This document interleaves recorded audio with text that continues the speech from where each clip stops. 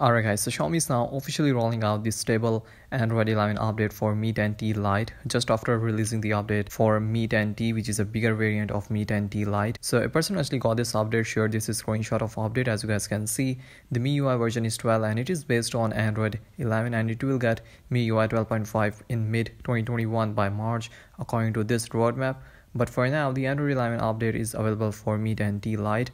So talking about the size of the update, it's actually 2.5 gigs in size and the security patch level is January 2021. So the update has Android 11 and it will bring all the stock Android 11 features like new media controls, built-in screen recording, chat bubbles, and much more. And I also made a video about Android 11 covering all the top 5 features that it brings. You can check that out if you're interested. Link will be down below in the description. So as for the rollout, this update is currently rolling out worldwide in different countries and soon it will start rolling out in all countries and regions as well within few weeks.